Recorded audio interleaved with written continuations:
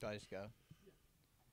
Hi, I'm Sohan DeSilva here with GSB Sports Weekly. I'm here with David Diehl.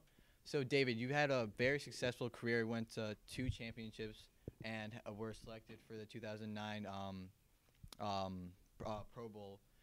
Was there one moment in particular that stood out to most of you? I think just being able to be on the New York Giants for my entire career and be a Giant for life. And, you know, it's great to have all those accolades individually, but the biggest thing was I was part of 2 teams to win Super Bowls that I'll have those relationships for the rest of my life.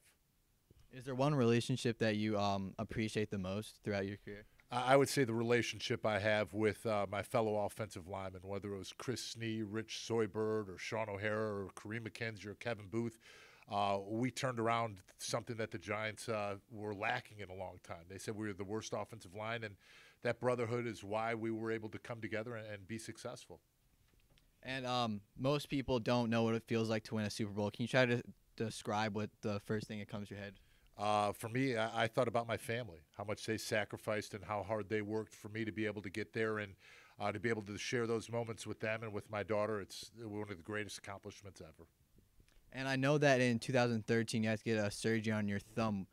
When you first found out about the surgery, was that devastating to you, or did you know that your career was coming to an end? Well, it was devastating to me because I knew it was the last year that I wanted to play, and I was going to go out and sell it and do everything I could to not only have fun my last season, but to help Justin Pugh, who they just drafted. And to tear your thumb during training camp, it wasn't easy, but I knew that there was still so much more that I could do to help the football team.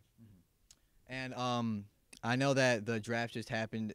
What do you think of the Giants in the future? I think the Giants are working to get back to the championship culture.